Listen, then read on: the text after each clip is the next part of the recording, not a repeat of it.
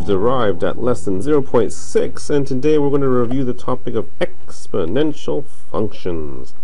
And I hope you remember that an exponential function is just a function that has a constant base but a variable exponent. So here are some examples. 2 to the power x. You might have seen this thing called e, right? E is a number that's like pi, goes on forever and ever. E to the power x, perhaps, and maybe something like this. 3 to the power of, yes, even a function not just of x, but x squared minus 5 as the exponent.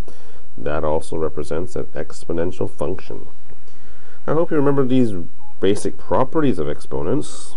Anything to the power 0 is 1. 2 things with the same base. You can then add the exponents together. Division, as long as they're the same base, you subtract. This is the one that's the power to a power. X to the power y is just multiplying xy. This is the one here where you distribute. So you can distribute the exponents. Same thing here. Distribute to the a in the numerator and distribute to the denominator. Hopefully you also remember a negative exponent can be written as a positive one. It's just reciprocal, or 1 over a to the power x. And then please note that this is not true. So many times people think, oh, 3 plus 4 to the power of 2, that's 3 squared plus 4 squared. Definitely not the case. Okay? And then one more I like to do, it's this one. I'm going to write down number 8 over here. A to the power of a fractional exponent. Do you know this one? M over n. Hopefully you remember that this can be written as a to the 1 over n multiplied by m. Pretty much I'm using rule number 4 here to help us out. Don't know if you remember, but when it's 1 over n, then this is the same thing as a root. So this is like the nth root of a, all raised to the power of m. Okay? You could have, by the way, written it like this and then take the root, but I always like making the number smaller before making it bigger. Okay? If you were in my class and doing pre-calculus days, I use this to help you memorize it. I drew a flower, whee! And I called it flower power because the power is on the top. Right, the m is the actual exponent or power, and n is like the stuff on the bottom. I know it's called a stem, but I like to call it the root. So the bottom number of fraction is the root. The numerator of the fractional exponent is the power. Alright, and that lends us well with example number 1, because I see 27 to the power of 4/3. I know that the 3 represents the root, so this is the same thing as the cube root of 27, and then I will then raise it to the power of 4. So the cube root of 27 is 3. 3 to the power of 4, that's right, that's 81. Number 2 here, e plus 1 over e. Well, whatever that number is, it doesn't matter, because when I raise anything to the power of 0, yep, that equals to 1. And for e, I'd ask you to simplify first. So taking a look at this lovely expression, perhaps we can simplify here on the inside. I see multiplication, so I add the exponents together. I now see division, so I subtract the exponents. So 2 minus 4 is negative 2. And then I raise it to a power, that's e to the negative 4. And because I said please no negative exponents, I'll say 1 over e to the power of positive 4. Alright, and you're like, whoa, what just happened number 4? The bases aren't the same. Well, if they're not the same, you have to make them the same. Hopefully you can realize that the 25 can be written as a power of 5. Yeah, 5 squared to the negative 2. And then of course that simplifies because you have a square and the negative 2. We can multiply them together. And now we can do what? Yes, if you said let's add them, I agree. That's 5 to the negative 1, or just 1/5. Done. And similarly for number 5, how do I solve something like this without a calculator? Well, you have to change them and use the same base. So change into the same base. And in this case, 9 and 27, can you tell me what power base can go in handy? Yeah, if you said 9 is the same thing as 3 squared, I like it. And if you said 27 is the same thing as 3 cubed, I like that. We can simplify this. It becomes 3 to the power 2x and 3 to the power 3. And then once you have an exponent on the left and one exponent on the right with the same base, we can now just equate the exponents, and therefore 2x equals to 3, or x equals to 3 over 2. Beautiful. Okay. And then for number 6, it says, can you use a calculator to carefully graph these? So you can. And then do you see any similarities in the graph? Well, if you've done this stuff before, you should. 2 to the power x, hopefully you can see that this equals to 1. When x equals to 2, I guess you get 2. And then 2 squared is 4. And I hope that you can see when I get negatively... You know what? If I'm going to make a table of values, I should just do it anyways, right? So if I said -3, -2, -1, 0, 1, 2, for 2 to the power of x, this would be 2 to the power of -3, which is just 1/8. 2 to the power of -2, which is 1/4. 2 to the power of -1, which is 1/2. 2 to the power of 0, which is 1. 2 to the power of 1, which is 2. 2 squared is 4. So really small values here, but hopefully you can see that the graph grows exponentially. What happens when it's 5? Well, y equals to 5 to the power x. That's 5 to the power of -3. That's 1 over 125. 5 to the power of -2. That's 1 over 25. 5 to the -1. That's 1 over 5.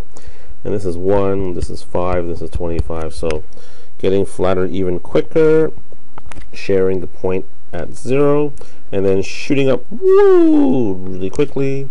There's your 5 to the power x graph. Excuse me. And then finally, if you want the e to the x graph, we can do that here too. Y equals e to the x. E, if you're thinking about it as a number, that's approximately 2.718. So you can think of this as 2.718 to the power x. And I'm not going to actually do these calculations, but you should see that the graph should be somewhere in between these two. So let me just try and sketch something in between. Alright. What are the similarities? I hope you can see all these graphs have the same domain, all real numbers. All these graphs have the same range, bigger than 0. Notice I didn't include 0, so really what happens here at 0 is you have a nice horizontal asymptote. And that's what I wanted you to see in point number 3. The x-axis is really a horizontal asymptote. Gets closer and closer to that value, but never actually equal to it. Okay? You're like, what's this notation? Limit. We'll talk about that very shortly. But if you're curious, what I'm saying is when x approaches negative infinity, so if I were to continue all the way to the left here, when it approaches negative infinity, the y value gets closer and closer to 0. In this particular expression, limit as x approach to infinity of f of x, that's when the graph goes up, up, up, really far out. When x is really, really large, you'll see that the y value is also really, really large. Okay? What other things do you see? Hopefully you can see that they're continuous. It's also increasing.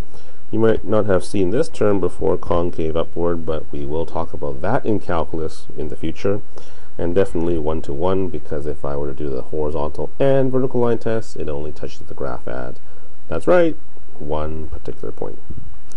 And the key thing here also is that the y-intercept is always at 0, 1, boop, right there. And another key point is when the exponent is 1, because then you have 1, and you have this point and this point. That's just a key point. The y value is equal to the base of the exponent. Alright, so what's left in this review? Can you go ahead now and actually try to graph things out? Okay. The letter E is used as the base in examples 2, 3, and 6. It's not an unknown. Okay, it is called the natural base for the exponential function. You'll see that it is quite common in calculus because functions with base E are quite easy to differentiate and integrate. You'll hear these terms when we're talking about the course. But by definition, if you're curious, this is what E is. It's when the limit as x approaches 0 of this crazy function, 1 plus x to the power of 1 over x, is calculated. For those of you taking BC, we'll talk about that for sure, and we'll show you how that came to be. But really, if you're curious what that number is, like I said earlier, it's about 2.718. So, idea once again is, can you sketch this out? Well, yeah, I think I can. I have a key point, 0, 1. At 1, it's 2.718. If you're thinking about at 2, so that's 2.718 squared, you can just use your calculator. Oh, without a calculator. Oops, sorry. So we have to estimate. What's this? 2.5 is about 6.25. 3 is about 9. So I don't know. 2.7. What would that be? Do some estimating here. I don't know. Something about 7.5 perhaps. So approximately 7.5. So at 2, the y value is up here at 7.5. We can do the same thing at 2.718 to the negative 1. So that's 1 divided by 2.7. If you think about what that equals to 2, I don't know, approximately 0.3 or 0.4, I guess. I'll just say 0.4. And so you can see the graph, once again, having that exponential form where it is increasing. It also gets closer and closer to 0 as x becomes negative. And we have these key points here. Okay. And then finally, with number 8, once again, using these adjustments, can you actually use transformations and tell me what happened? If you look at this graph and you compare it with that, what changed? Yes, there's a negative on the x, which represents a reflection in the y-axis. Thank you. And then what's this plus 1? That's right, that's a shift of 1 unit up. So if you can just take that graph in number 7 and do the reflection and shift it up, then you got the graph of e to the negative x plus 1. So I'll quickly do the reflection first. Still key point. Now it's negative 1, about 2.718. This is 0.4, so here is this part. That, of course, is just y equals to e to the negative x. And then now I gotta add 1 to it, so let me also add 1 to all these things. And hopefully you can see that the graph in red represents the graph of y equals e to the negative x plus 1. And then write an equation for the graph of the asymptote. Yes, it's a horizontal asymptote. And because that got shifted up by 1, my equation of the horizontal asymptote is no longer y equals 0. Oops, oops, oops. It's now y equals to 1. Okay, so a quick review of exponentials. Once again, now try the assignment, and guess what we're going to do next? If you've learned exponentials, you gotta know logs. So we'll see you for lesson 0.7 as we review logarithms. See you soon.